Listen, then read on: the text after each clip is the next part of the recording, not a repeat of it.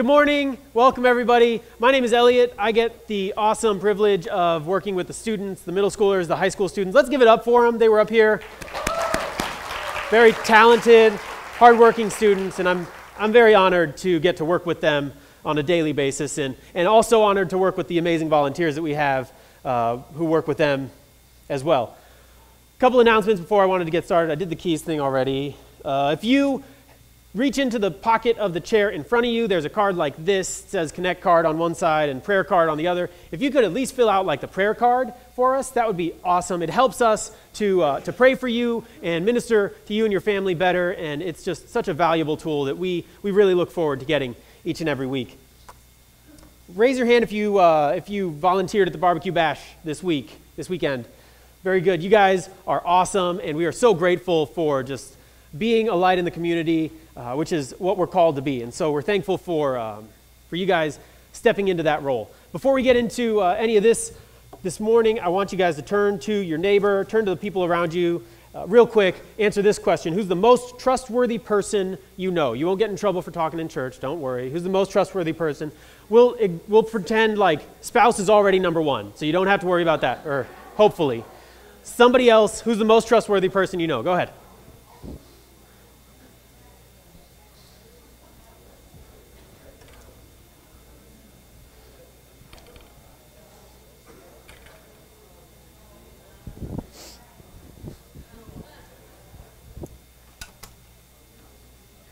You guys ever play with BB guns when you were a kid? I did, sometimes. My parents weren't cool enough for me to have one, but my best friend Mike did, and Mom, sorry, she's probably watching this later. Sorry about that. But my friend Mike, my best friend, had a BB gun, and we would always go over there and play in his backyard. And I just remember, as a kid, like cranking it as hard as you could because, you want it to go through the cat. And it was just such a good time, such a fun time. It was probably better that we didn't have one because I know I was an annoying enough little brother that my older brother would have totally hit me with the BB gun, like on a daily or weekly or hourly basis. I don't know. I deserved it probably more often than that. But then in high school, I was in ROTC, and that's like Army Club, if you're not familiar. In high school, for my high school, it was Navy because we're way better or something. But I was on the air rifle team. I actually got a varsity letter in air rifle. So I wasn't like the captain of the team or anything, but I had like a little medal that went on my uniform, said I was a marksman. So I was, not half bad. So who believes that I can hit that on the first try? Anybody? Raise your hand.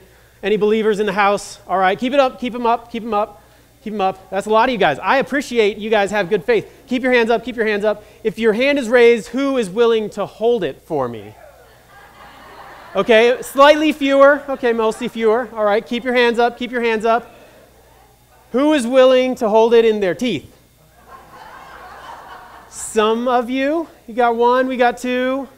Anybody else? Come on up here, Jeff. I actually have a waiver for you to sign. So go ahead, read through that real quick and then sign on the bottom. And then you got the idea.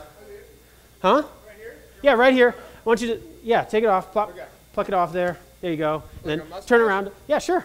Turn around so that they can see your wonderful face. But you want to stand in front of this, like we just painted, so we want to protect that. No, okay. Turn the other way. Like that. There, yeah. Okay, so the trick was take like half a step backward. Perfect, yeah. When I was a kid, I accidentally shot my sister near the eye with an airsoft gun, but this one's going to be on purpose. I'm just kidding. I can't do this. Guys, come on. Give it up for Jeff. Thanks, Elliot. Appreciate that. I'll take that. But here, I want to show you guys that I totally would have hit it.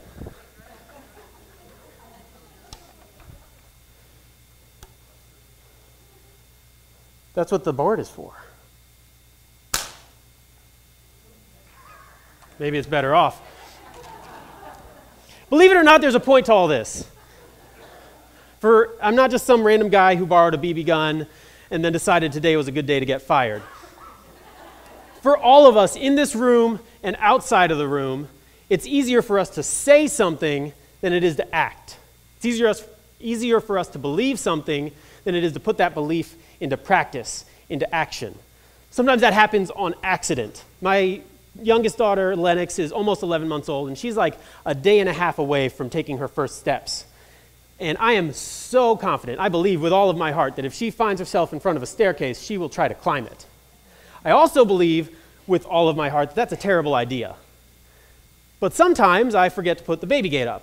On accident, my beliefs and my actions don't really line up. But sometimes it's more on purpose. I fully believe that speed limits exist to protect drivers and pedestrians and bicyclists and motorcyclists and everybody else on the road, but I also fully believe that 9 times out of 10, I am late, so y'all better get out of my way. And as long as humanity has been around, sometimes our actions and our beliefs, we've had this tension where they don't always line up, either on purpose or on accident, through our own choices or just through circumstances or forgetfulness. Our beliefs and our actions, what we say and what we do, what we believe and what we act, don't always line up perfectly. And one of the earliest letters that we have in the New Testament from one of the earlier followers of Jesus speaks to that point. And if you have a Bible with you, go ahead and open to the book of James. That's where we'll be starting today. We're going to be in James chapter 1. While you guys are flipping there, if you're using one of the brown Bibles under the chair in front of you, I think it's on page 977. James is almost to the end of the Bible. And while you guys are turning there, James wrote this as a letter to Christians all over the world back then. And James was actually the brother of Jesus. And while Jesus was around, while Jesus was alive, he didn't buy into the whole Messiah thing. And think about it, you probably wouldn't either. If my older brother, who was about to shoot me with a BB gun, if my older brother said to me one day, "Hey, little bro, just want to give you a heads up, I'm God, so no big deal, just, do whatever I say," you better believe I'm checking him into a psych ward. And I bet that you guys would do something similar. James, while Jesus was alive, didn't want to have anything to do with him. Just like, oh, that's my crazy brother Jesus, just rattling off and going around Galilee, doing whatever. But then something changed. And he becomes a believer in Jesus, and he becomes one of the most important leaders in the early Jesus movement after Jesus was gone. Because he saw his brother die. He saw him hung on a cross, stabbed in the heart, buried, and then he saw him alive again. That might change my mind about my jerk of a brother. And it might change yours too. So we're going to be in James chapter 1. And we're going to start in verse 22, but before we do that, I want to pray. God, thank you for everything you've given us, for the ways that you're working in our lives, in our hearts. I ask that you would just speak to us through your word, God. Help us to hear what you've written. Help us to understand what you've written it for, and help us to follow you, even if it's tough, even if it doesn't make sense, even when we can't wrap our heads around it, God. We love you, and it's in Jesus' name I pray. Amen. James chapter 1, verse 22. But don't just listen to God's word, you must do what it says. Otherwise, you are only fooling yourselves. For if you listen to the word and don't obey, it is like glancing at your face in a mirror. You see yourself, walk away, and forget what you look like. But if you look carefully into the perfect law that sets you free, and if you do what it says and don't forget what you heard, then God will bless you for doing it. Your translation might be like a little bit different than mine, and that says they will be blessed in what they do, but they're close enough. Have you ever been in a conversation with somebody who's obviously not listening? I've got 3 kids under the age of 6, and so just like sometimes getting the sound waves to enter their ears seems like an impossible task. So much so that we actually got my son's hearing checked, and guys, unfortunately, it's fine. And if they listen, if they hear what you're saying, it's next to impossible to get them to actually do it. It takes like an hour to get everybody up and dressed and out the door. And when I was a bachelor, man, it just roll out of bed, hit the floor and just go. It's gone now, no more. And if you've been around teenagers at all, you know that sometimes they're masters of covert texting, they're under the table, They're so good these days, like they don't even have to look. They're just texting all the time. And us grown-ups are like way more obvious about it, like right on the dinner table, just tapping around and swiping through Reddit, doing whatever. We've all been on both sides of those conversations where somebody's not paying attention, somebody's not listening, somebody's not engaged, and it's really, really obvious. And since we've all been there, James uses that as an introduction to what he's saying. Again, James 1, verse 22. Don't just listen to God's word. You must do what it says. Otherwise, you are only fooling yourselves.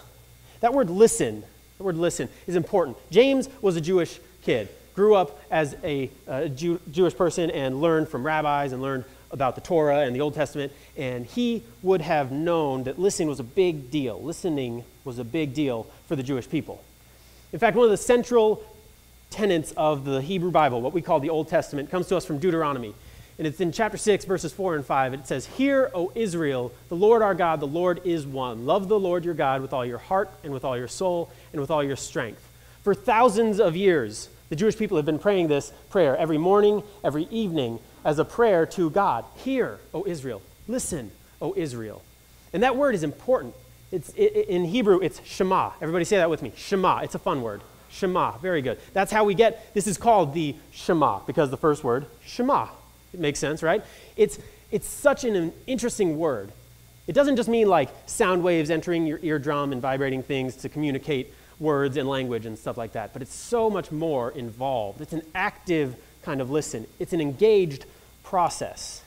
And there's no separate word for obey. It's just Shema. So if you're telling somebody, I will listen to you and I'm going to obey what you're telling me to do, I'm going to follow through, you just say Shema. It was an important issue, an important thought in Jewish life. Shema. And Jesus emphasized the same thing all throughout his ministry. He shows us that God's a loving God, and he's full of grace and mercy and love and joy, and he's doing whatever it takes to pursue us. But at the same time, he calls all of his followers to this radical obedience, that we should be committed to him and to the Father above everything else, even our own families, that he is one to be obeyed above everything. And it's really easy for us sometimes to want to pick one side or the other, and we want to maybe pick all the little factoids out of the Bible, and we want to study it really deeply, and we want to learn all the interesting things and all the intricate ways that it's weaved together, and we want to learn a lot and keep all that knowledge up here. But then when it comes to doing it, maybe it's probably a good idea that we should obey the things that we know, and we should probably listen to what Jesus says, and probably do them, but if we don't, maybe it's not such a big deal. Or maybe we want to just dive in to obedience and say, yeah, Jesus, I'm all in, I'm doing what I want, what you tell me to do, but how are you going to know what he wants you to do if you don't listen to what he says? For the Hebrew people, for Jesus, and for James, listening and doing go hand in hand. They are two sides of the same coin, and they can't be separated. And if we try to separate them, if we try to just do one or the other, or do one at the exclusion of the other, then we really only have half of the gospel, one half of the message of Jesus. And we're fooling ourselves, James says. We're deceiving ourselves if we try to do listening without obeying, or obeying without listening. They go together like peanut butter and cupcake. That's one of my favorite children's books, by the way. Listening was a huge part of the Jewish faith, and we have to ask ourselves, are we really listening? Now, we need to pause here for just a second, because I don't want to misspeak, and I don't want to be misunderstood. I'm not saying that what we do earns us God's grace.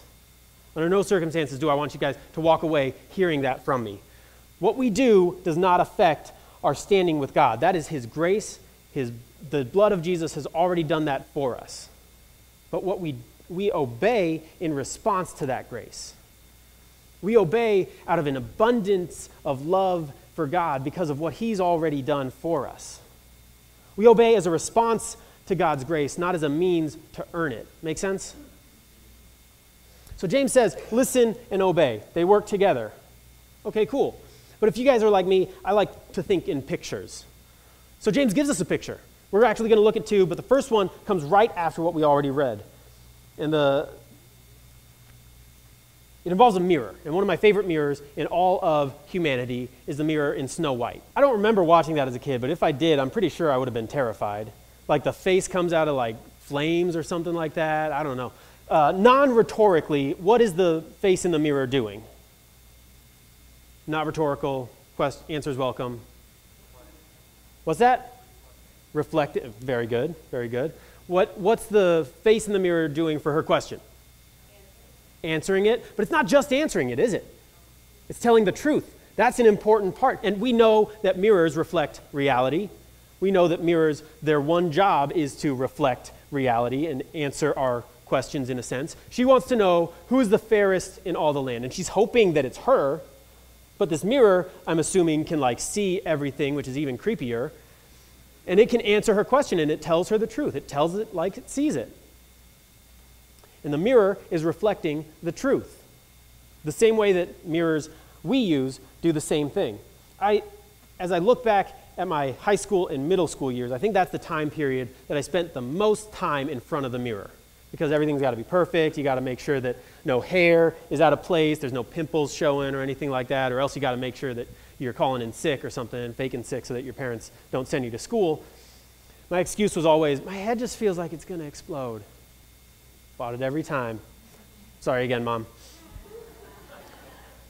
I spent a lot of time in front of mirrors, and it always reflected what I was seeing. It always reflected reality very objectively. In the same way, James uses this mirror picture to talk about God's word, what it does for us. So let's start James 1, verse 23. For if you listen to the word and don't obey, it is like glancing at your face in a mirror. You see yourself, walk away, and forget what you look like. But if you look carefully into the perfect law that sets you free, and if you do what it says and don't forget what you heard, then God will bless you for doing it. James is setting up this like fascinating, interesting comparison between these two guys. And a lot of things are compared. A lot of things are different between the two of them. What they look at, how they look at it, the results that come about from their looking at it, all different, all fascinating. And if we were talking about if we were in a biblical Greek class, or if we were talking in a seminary somewhere, we would totally go into like the fascinating, interesting, unique things about this passage. But today I want to keep the main thing. And all that interesting, like fascinating stuff is just a detour anyway. What James is comparing between these two guys is the result of them looking. The guy who looks in the mirror, the result is that he walks away forgetting what he looks like. He walks away not doing anything about what he sees. The result of the guy who looks in the law, what he calls God's perfect law that sets us free, God's word, the message of Jesus. The guy who looks at that walks away changed, having done something, having put something into practice. The guy on looking at the mirror is listening with his ears, but the guy looking into God's word is hearing with his heart. We have to do the same thing. Don't just listen to God's word with your ears, but hear what he's saying with your heart and let it put it into practice. The one man looks at the mirror, walks away forgetting, not changing anything. The other guy looks at God's word, puts it into practice, changes what needs to be changed, and does what needs to be done. And if you're like me, mirrors might not do it for you. I learned long ago that it's just not much I can do here, so I just don't spend much time in front of mirrors any longer because it makes me sad. So maybe houses and like engineering kinds of things do that for you. This next picture comes to us from Jesus, and if you're following along, we're going to be in Matthew chapter 7. And Matthew 7 comes at the end of what's called the Sermon on the Mount. Most famous sermon ever preached by anybody was Jesus, and there's a lot of teaching, a lot of cool stuff that he says, and at the very end of it, he's given out all these teachings, all these words of his, and at the very end of it, he says this to his followers. Anyone who listens to my teaching and follows it is wise like a person who builds a house on solid rock. Though the rain comes in torrents and the floodwaters rise and the winds beat against the house, it won't collapse because it is built on bedrock. But anyone who hears my teaching and doesn't obey it is foolish, like a person who builds a house on sand. When the rains and floods come and the winds beat against that house, it will collapse with a mighty crash. Now, some of us might read this and think, that seems like maybe a little bit unnecessary. Like, okay, don't build a house on sand. I'll add that to my to-do list. It kind of just seems like it makes sense, right? But Jesus and his followers lived in the desert. There's a lot of sand around. I've lived in the desert. I've been there. There's a lot of sand in the desert. Surprise, right? And for the people who Jesus was talking to, it was easier, it was cheaper, it was faster to build just right on top of that sand, right on top of the weak stone that had just sort of condensed. It was easier, faster, cheaper than to drill down and dig down deep to the bedrock, the solid foundation. And to a certain extent, it makes sense. Like, why would you even bother? For both houses, built on the sand, built on the rock, both houses look the same from the outside. You're not really going to be able to tell how deep the foundations are if you're just looking at them. Both houses are going to fulfill their housely duties. Both houses are going to look and act pretty much the same for the most part. But Jesus tells us it's the storm that's going to tell the difference. It's the storm that's going to make a difference in the life of whoever's living in that house. My family and I just got back from a vacation. We went to Gulf Shores, Alabama. And my very generous father and mother-in-law rent out this beach house, and it's them and all 4 sisters and 3 sons-in-laws and like 26 million grandkids, it feels like. It's just chaos and a lot of fun. But as we read this lesson that Jesus is giving, house on the rock, house on the sand, I can't help but remember the beach houses that I saw. And I get so like fascinated, and like my ADD takes off, and I like hyper-focus, and like I have to figure out how these houses work. And so I brought some pictures that I wanted to share with you guys. This is a house that is built, this is Dauphin Island. It's like next door to Gulf Shores from where we were. And this house is built on what are called pilings. And that's those like stilt-looking things. And those pilings are driven like down, down, down into the sand, like 20, 30 feet into the sand, until there's a firm enough ground that they can be built on to support the structure of the house. This picture was actually taken after Hurricane Katrina in 2005, I think. And this house, as you can see, has withstood the storm. There's some minor damage there on the side, but overall it's still standing. Looks like it did a pretty good job. Looks like the pilings went down far enough. There was enough of a firm foundation that the pilings did their job. But then there's this other house, also on Dauphin Island, also after Hurricane Katrina. That one doesn't look too good, does it? I don't know how they like fix that, like get a couple tractors together or something like that. Maybe just like a really strong guy push it back up. I honestly, I don't imagine that thing is still standing. I don't know how they fix it or what, but I imagine that is a pretty devastating effect of the storm. Those pilings didn't go down far enough. They weren't resting on a firm enough foundation. And it's the storm that really tells the difference between the two of them. And the same thing, we have the same choice when we come to God's Word. We have the choice to make. Are we going to drill down deep into our foundation and put God's Word into practice, or are we going to take the easy way out and learn something interesting, learn something fun, learn a factoid or a Bible Bowl trivia question, and just walk away? It's the choice we have to make when we come to God's Word. Do we take the easy way out, or do we let it come into our heart? Do we let it affect the way we act?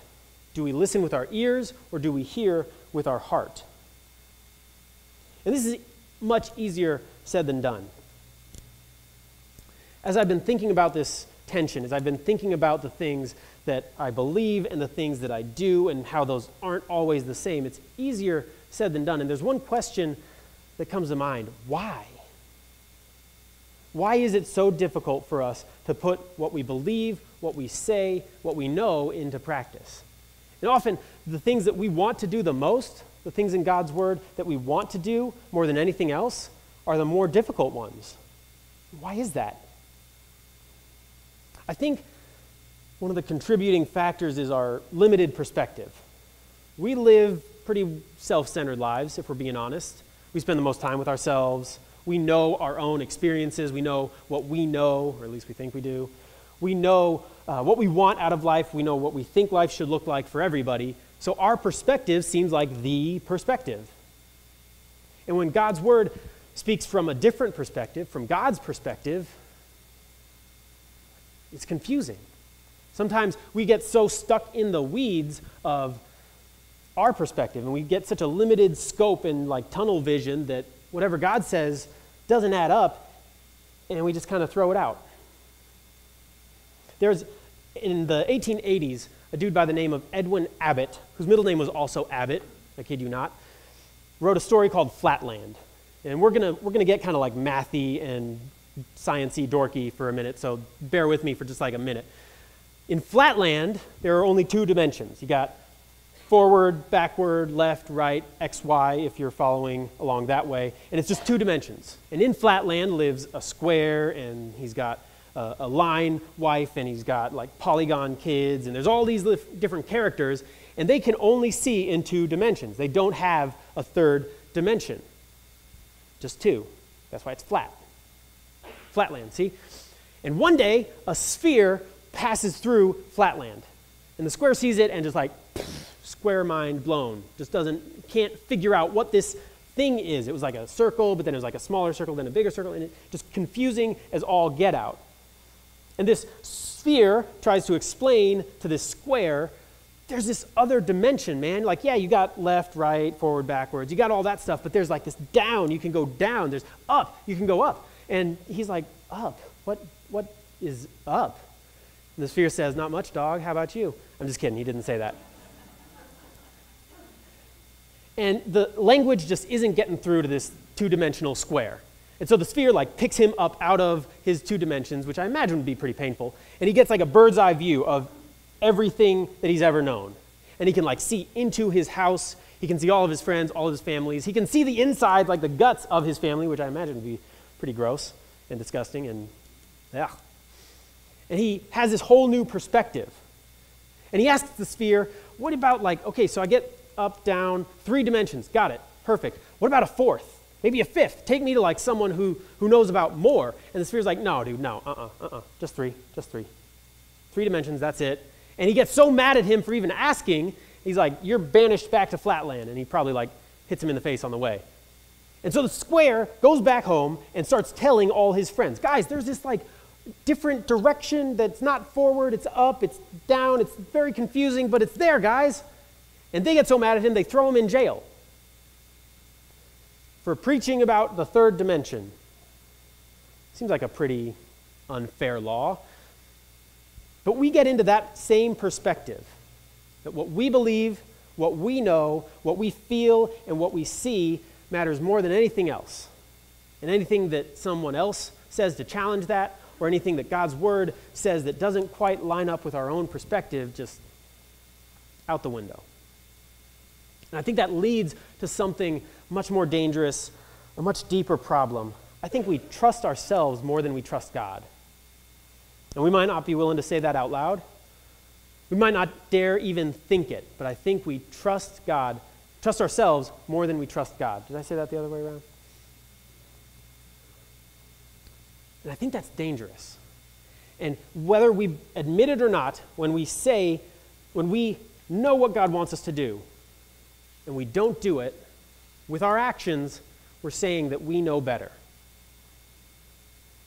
I'm guilty of that. I think all of us are guilty of that.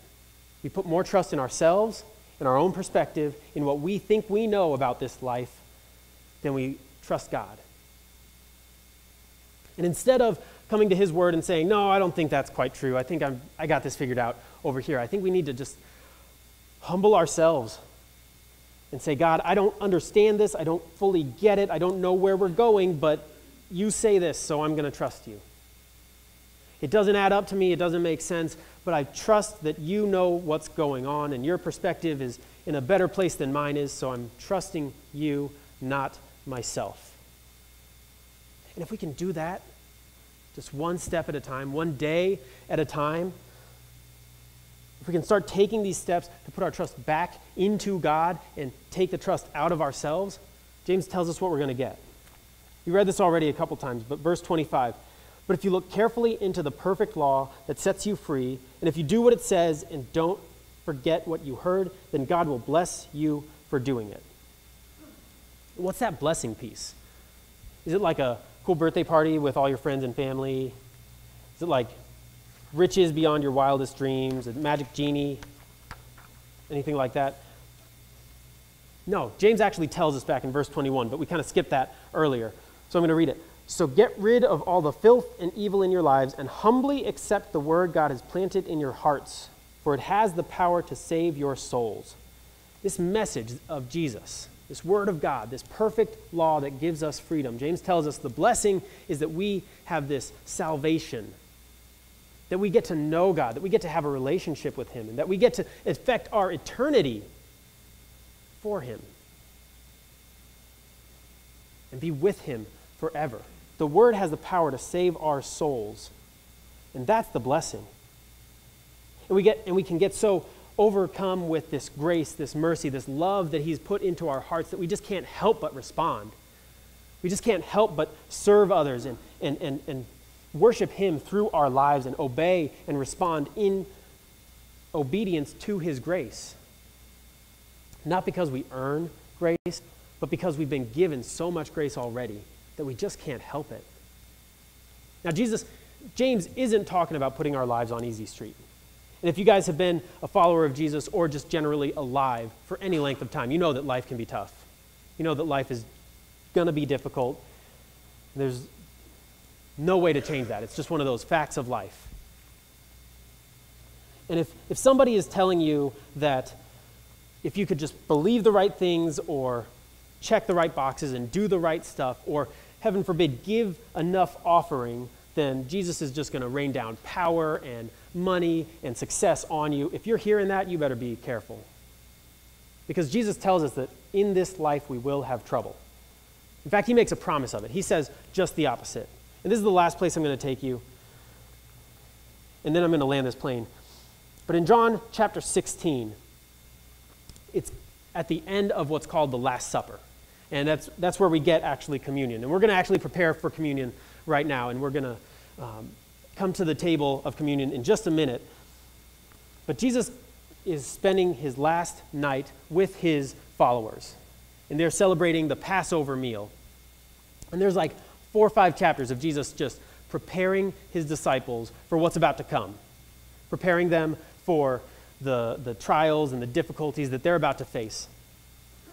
And at the end of it all, before he prays, he says this, I have told you all this so that you may have peace in me.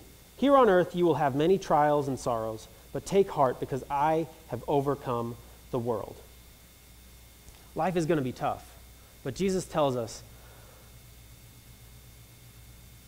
the biggest blessing of all is that we get to live in the peace of Christ. We don't have to let the trials, the sorrows, the pain of life define us or identify us or affect us forever.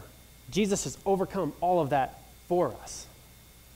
And if we can just take those steps, if we can choose to obey, if we can choose to follow him, if we can choose not just to listen with our ears, but if we can choose to listen hear with our hearts, if we can choose to trust God, then we can expect God to act. And he's going to bring that blessing into our life. He's going to bring that salvation. He's going to show us where he wants us to go. And that's what we all have to ask ourselves. Are we willing to trust him even when it doesn't make sense? Are we willing to ask him, God, show me the truth about my relationship with you. Show me what I'm doing and where it doesn't line up. And show me what you have in store for me. Where could he be leading you? Where could he be showing you that he wants you to impact others? And what would he have you do? In a minute, I'm going to pray, and the ushers are going to come forward, and we're going to partake in communion. And if you are a follower of Jesus, we invite you to join with us and celebrate the death, burial, and resurrection of Jesus Christ. You don't have to be a member. You don't have to sign some paper. Just if you're a follower of Jesus, we invite you to join us. But the prayer that we all have to pray is for God to show us the truth about our relationship with him, about our walk with him. Show us the truth of where we are living, where we are acting, and where his word would have us live, and where he would have us act. And they're not always the same. And there's a couple of things I want to invite you to do over the coming minutes. First, I want to invite you just to reflect on what God's word is teaching us today.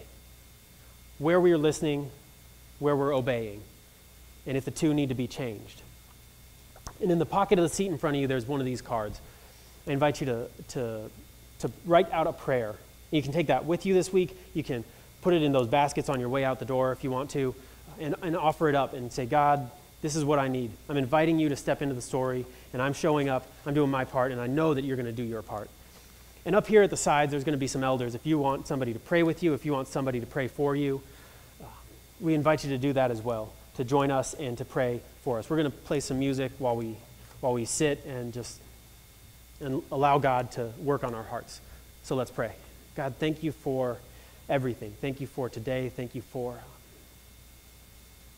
leading us and guiding us. And God, we invite you, we ask you to reveal where our lives are, where they need to be changed. God, we ask you to show up. We're inviting you into our hearts. We're inviting you to mess up our lives where it needs to be. God, show us where you want us and give us the strength and courage to follow. We love you, and it's in Jesus' name I pray. Amen.